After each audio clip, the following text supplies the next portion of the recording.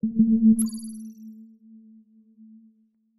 Italy, yesterday was approved the 6th package of military aid to Ukraine by the new government, Mr. Meloni government. On the other side, today and tomorrow there will be demonstration in Italy, all over Italy, about peace. What peace we don't know, but they are asking for peace. They are asking to talk to St. They want to open the negotiation with Mr. Putin.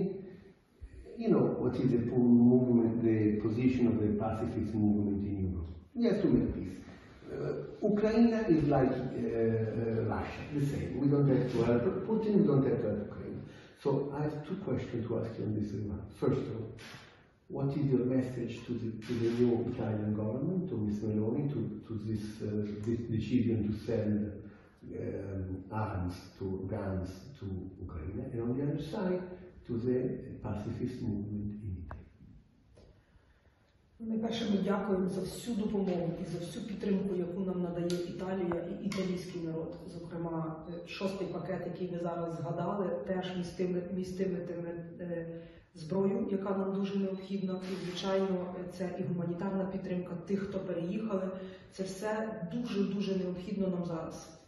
Prima di tutto ringraziamo tutto il popolo ucraino e il governo ucraino per quell'aiuto che ci danno, questo paccheggio, il 6º paccheggio, e anche aiuto umanitario che danno alla gente, ai rifugi che stanno ai profughi.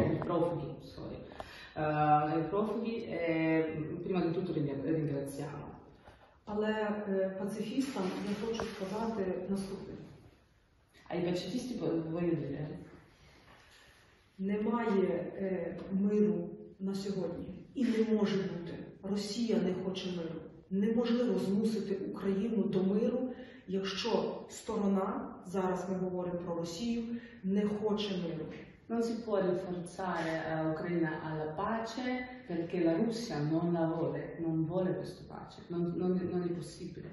Якщо ми перестанемо боротися, ми зникнемо як держава, як нація, як народ. Se smettiamo a combattere, non ci saremo più come la nazione, come il popolo. Це екзистенційна боротьба, не лише наша, це боротьба Європи за цінності, за те, на чому вона стоїть, за фундамент Європи. Il combattimento esistenziale per l'Europa, il fondamento democratico dell'Ucraina e anche l'Europa, soprattutto l'Europa. І жодні пацифістські рухи не мають зупинити процес підтримки України. Лідери Європейського Союзу, лідери цивілізованого світу мають зобов'язані допомагати Україні мілітарно, вводити нові санкції і, звичайно, політично. Nessun movimento pacifico non può fermare la guerra, solo l'aiuto dei politici, di tutto il popolo europeo può aiutare a fermare questa guerra. Якщо Європа нас зрадить у цій війні, це моя позиція, моя особиста, ще раз кажу, позиція, Європи не буде. Se l'Europa ci tradisce in queste guerre, questa è la sua posizione personale, sì.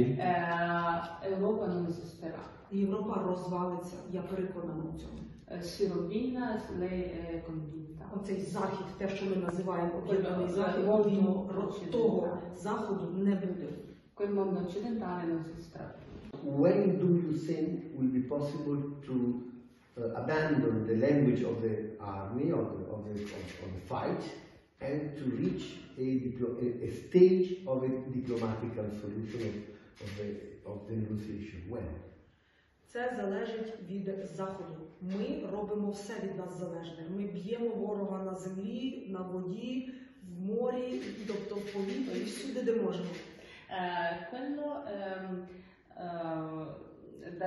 Quello dipende dalla parte occidentale. Noi facciamo tutto, noi combattiamo con il nemico dappertutto, sulla terra, nell'aereo, però ви кажете, що залежить від Заходу, так? Так, це залежить від Заходу. Від Заходу залежить, як швидко і як багато буде надано нам необхідного озброєння. Dipende da quante armi e come veloce lo possiamo ottenere. А також це об'єднаність Заходу у економічних санкціях.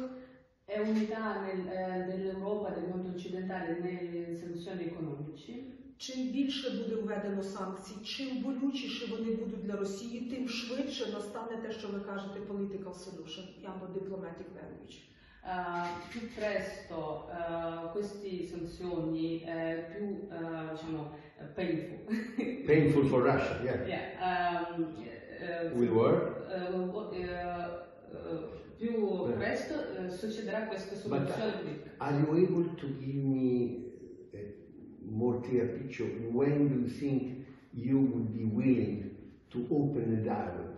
You will consider that the military way is expired and the moment to talk, to have an open dialogue. Well, at which point? What do you need? What are your basic requirements? Тоді, коли Росія відступить з наших територій, ми можемо говорити про діалог. Його не може бути, коли тут чобіт окупанта, коли у нас окупована територія, яка, до речі, дорівнює декільком державам Європейського Союзу, які в тому числі нас чомусь до чогось закликають. І тільки тоді можливий діалог. Поки тут окупант і поки тут загарбник, ми не можемо з ними і не маємо про що з ними говорити. Mentre abbiamo occupazione qui non abbiamo niente da parlare. Allora, appena loro se ne vanno dalla nostra terra, si ritireranno, possiamo cercare questa soluzione politica. When Miss Meloni could come to Kiev, because I understood there was a dialogue between the president and Miss Meloni, the new prime minister. And by the way, Miss Meloni surprised them because she quickly said clearly that she's pro-Atlantic, pro-NATO, supporting as Mr. Draghi did in the past. There is no change. So, first of all, do you know when she's supposed to come? She's a woman like you. Maybe you have something special to tell her.